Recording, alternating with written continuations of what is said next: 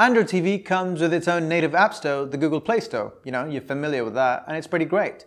Of course, it's going to come with apps that are optimized for the Android TV because, you know, you wouldn't want your Instagram stretched out now, would you? But then there's times where you have to sideload apps onto your Android TV because this other time I was trying to get Smart VPN on my, NVIDIA Shield to watch American Netflix, but I couldn't find it on the Play Store. Well, it turns out there's not one, but two or even three. There's 5 different ways you can sideload apps onto your Android TV, depending on, if you've got a thumb drive or smartphone or even none of those. Let's see how you can do those, shall we?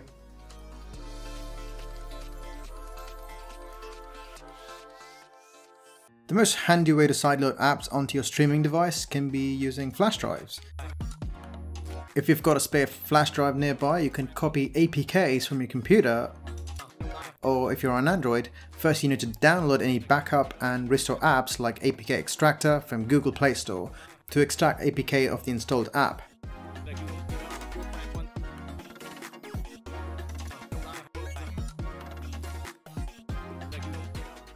For example, say I want to send this Chrome app to my Android TV, so I'll go to APK Extractor, extract Chrome APK,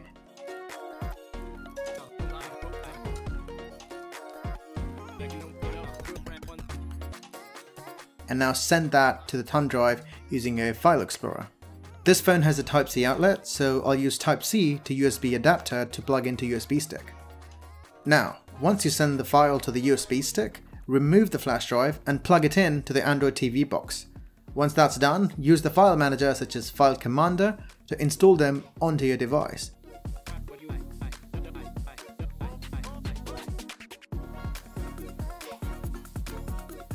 Also, if you use a Fire TV stick, you'll have to buy a 3-way OTG splitter to access the flash drive itself, which is a bit of a hassle.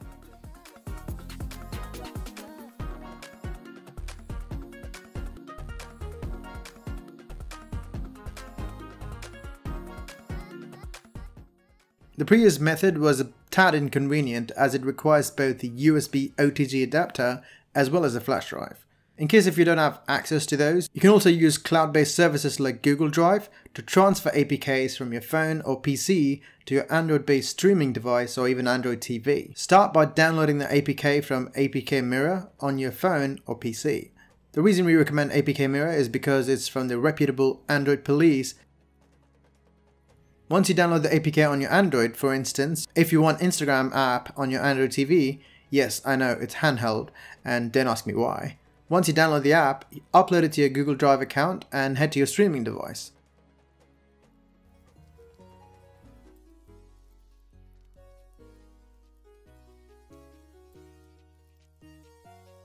Open File Commander or any other file explorer with cloud support.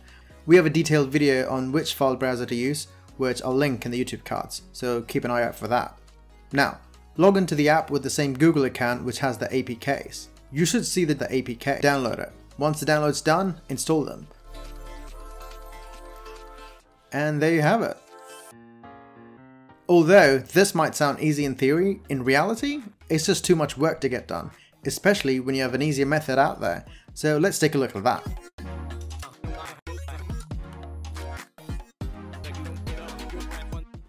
Since Android TV or even the Fire TV stick are already connected to the internet, it makes sense to use the Wi-Fi to transfer APKs and install them.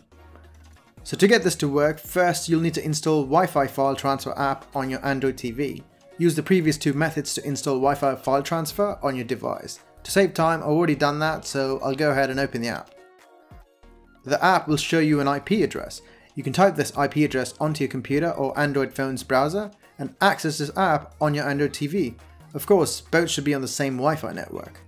This time I'm going to use a computer, so type the IP given on the Wi-Fi File Manager app on your computer and then just drag and drop the APK files there. Now you can transfer files from your phone and install them.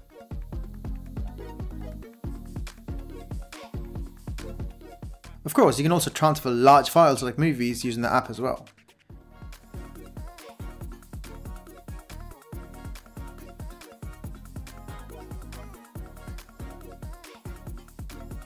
If you're on the Fire TV stick, you can use the Easy Fire Tools app to transfer apps installed on the phone or APKs directly to your Fire TV stick. The only downside in this method is that you have to clog up the memory of your both phone and your streaming device, which makes the operation slow at both ends.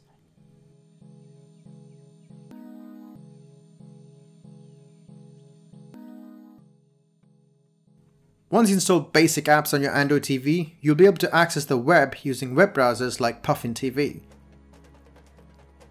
Using Puffin TV, you can easily download apps via some popular websites like APK Mirror. Open Puffin TV and head to APK Mirror, perform a quick search, and you'll be able to download the APK after battling intrusive ads on the website, which can save you a lot of time, but at the same time, these sorts of sites can inject viruses and vulnerabilities inside the system, so beware before you click on one of those random download buttons.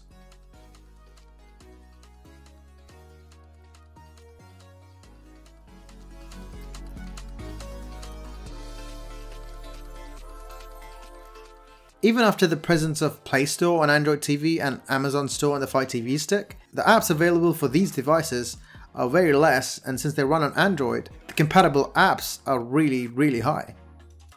It's just that they're not fully optimized. To access them, you have to use Aptoide TV Store. Yes, this store is capable enough to be called as a computer to Play Store on the TV ecosystem. Use any one of the methods discussed to install Aptoide TV and open it. Once that's done, now you can download and install apps which are natively not available on the Play Store but good enough to be on the Android TV. The only downside to this store is that there's all sort of apps without any guidelines. You can find apps which promote piracy, which we won't discuss them in this video or other videos, cause piracy is bad.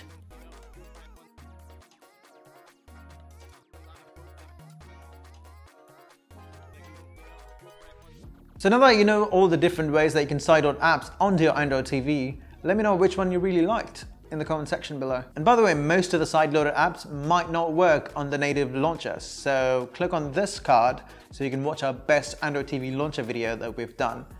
You know, if you want, that is. Anyway, thanks for watching. I'm Vamsi. Subscribe for more informative content that's also mildly entertaining.